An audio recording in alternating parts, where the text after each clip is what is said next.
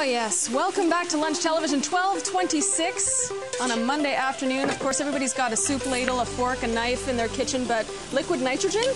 I don't think so. No, not in the average household. Executive Chef of Social in Gastown. We've got Harmon Gill with us today. You're also the City TV Master Chef after Eat Vancouver this year. Congratulations again and welcome. Thank you. So we're cooking with liquid nitrogen. What are you going to be putting in here today? I have a foam made with pickled beets. Okay. And I'm going to poach it in liquid nitrogen for about 10 seconds. Okay. And you have to eat it immediately. Immediately? Immediately, with your fingers when I serve it. All right. So I'll take the foam. Okay. Make a nice little macaron out of it. Yeah. Put it in. Bouncy, bouncy. Wow. So yeah, this is probably something we don't want to try at home. No. Now, so it's in there. You don't want to touch the liquid nitrogen because that would freeze your finger off. It would. You get a third-degree burn if you do it. Where would you get liquid nitrogen Oh, you from? can get it from Air Liquid, actually. That's where I get it. Where? Air Liquid. Air Liquid? Yeah, in Richmond. Oh, okay.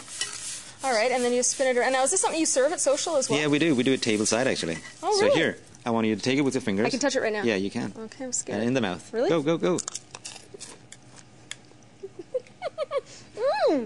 Wow. It's cold. And creamy. And the beet flavor is huge. Did you see any smoke coming out of my nose? No? No. Out of my mouth? Okay. Because Dirk, our floor one? director, did it just before, and you could actually see the smoke coming out of his nose. Maybe I didn't eat it fast enough. Okay, so what else would you cook in liquid nitrogen if you say cook? You can actually cook a lot of things. I can take like a fresh leaf of sorrel here and just dip it in. Yeah. And how long would you put it for 10 seconds as well, like the other? Well, that's kind of cool. It's a nice little party trick there you got going on there. This one. Awesome. Okay, you got to take it with a finger. Okay. In the mouth. Wow. Okay. Okay, no points for my eating style. Okay, that's very original. Okay, Kyle, do you want to come in here and try this? Get in here.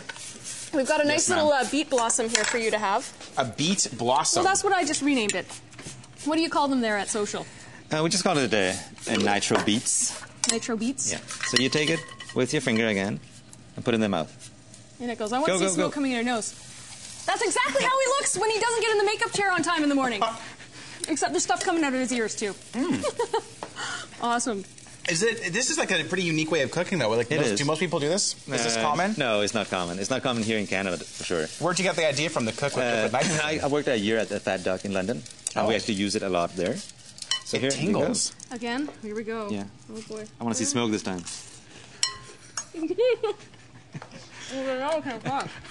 Chew with your mouth closed, please. Harmon, always a pleasure to see you. Thanks for coming in this afternoon. Again, Social in Yaletown. Check it out. I will take a break here on Lunch Television. We're going to go to Daddy Boot Camp coming up with Greg Harper right after the break. Stay with us. Oh, it's so good. Good, eh? It's really good. It tingles.